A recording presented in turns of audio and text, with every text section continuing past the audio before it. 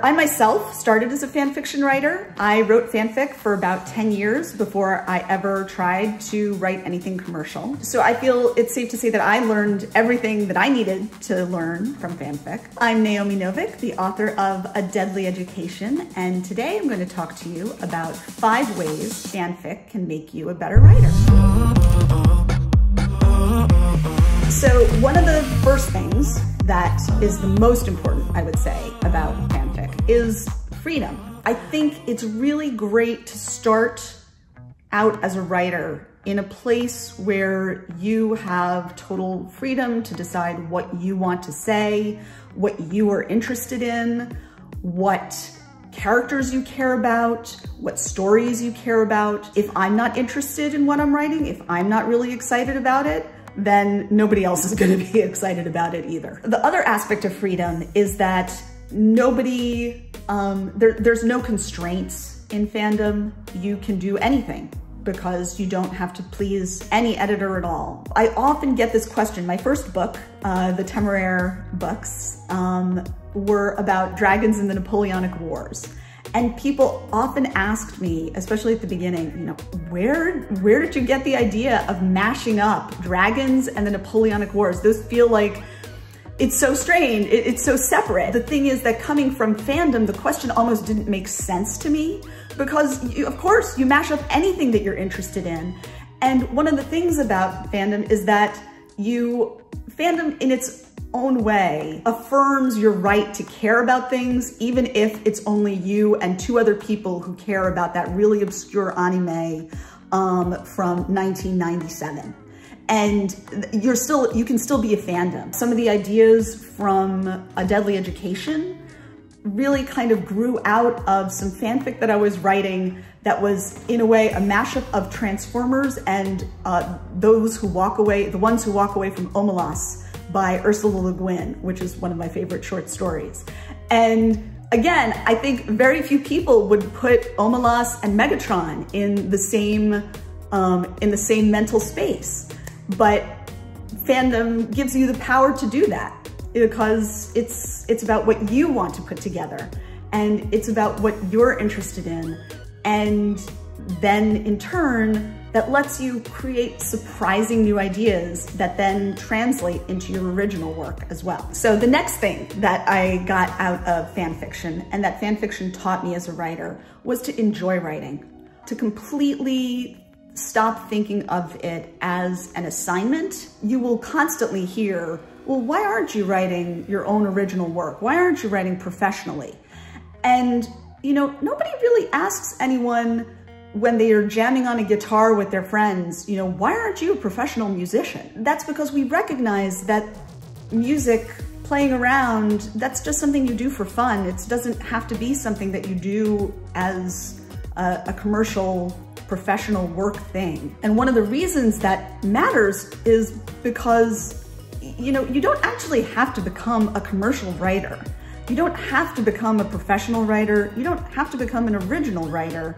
If you enjoy writing fanfic, you can just enjoy writing fanfic. The third thing that I got out of fandom and writing fanfic is writing in community. It's this wonderful balance where you have total freedom, but you also share the worlds that you're writing in and you share the community that you're writing in with other people who care a lot about the same things that you care about.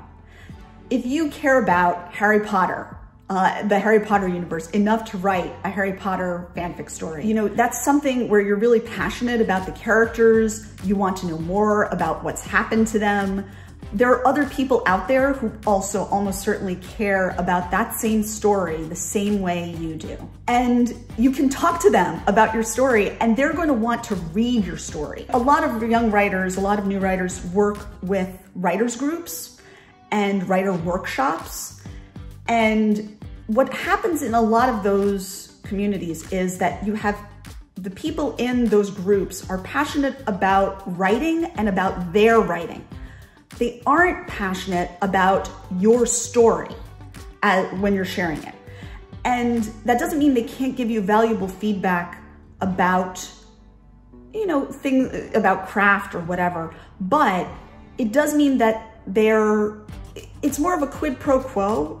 It's more about sort of writing on a more technical level as opposed to sort of a visceral, passionate, excited. There's a reason why fandom often has flame wars where people who are like fans of Harry, Hermione get into flame wars with, you know, fans of Harry, Ginny, and then get mad at each other in the real world because they care so much. And that passion translates into people who will read your story if you post it and share it with them, and give you really excited, encouraging feedback. They will encourage you to write more. They may give you sort of really interesting suggestions. Some of them may not be ones that you want, but they're going to be engaged with it in a way that if you're an original writer who's just learning world building, it's hard. It's hard to get people, it's hard to build a world that people will really engage in, and it's hard to build characters that will stay with people even after they're done reading the story. And so it's that community, that sort of really kind of active, engaged, and prolific community around any one popular canon. Connecting to people through your artistic work, connecting with people who value your artistic work, your creative work, your imagination, and whose creativity and imagination you value and respect, and who take it seriously and who encourage you to spend your time on it, is incredibly powerful and incredibly important. It's a support, it's the foundation on which you can learn to do better work and more challenging work as an artist. One of the sort of more prosaic, pragmatic, technical ways that fandom can make you a better writer is that fandom lets you build your craft as a writer one step at a time. To make an absurd example, you almost copy out like a scene from a book where you just didn't like one line and you just changed one line. You know, you thought you didn't like the line of dialogue that a character said, so you changed one line of dialogue. You have just written dialogue, that one piece.